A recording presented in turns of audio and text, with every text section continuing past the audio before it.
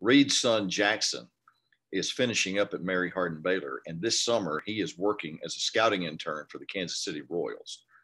And I'm not sure that a better baseball mind exists in the country than Jackson Ryan at age 21.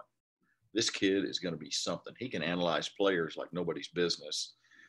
He sounds more like a 15 to 20-year veteran scout.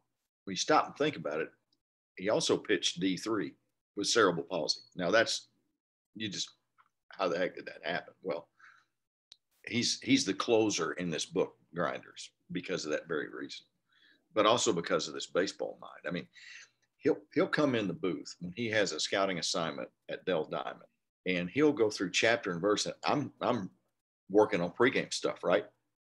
Well, it's amazing things that I see. He not only sees them, but he can take you into the depths of why they are the way they are and why a certain player plays the way he plays. And are they using him the right way? Is he, where does he top out? And Jackson's mind is constantly working, and his supervisor is a special assistant to the Kansas City Royals president. His name is Gene Watson. He says, I do baseball every day. He said, I have to take some breaks. I have to take some mental breaks. He said, I don't think Jackson ever takes a mental break. And you know what? This to me is like the scouting version of who Nolan was as a young pitcher.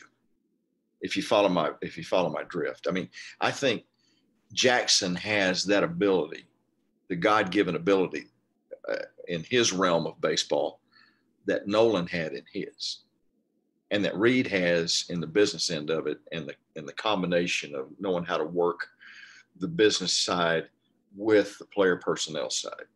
I mean, Reid was a savant at that, and it still is. And Jackson's a savant, and then Nolan, we already know about that. That's given. I mean, greatest pitcher of all time had to be. But what a family, and they're just so much fun to be around.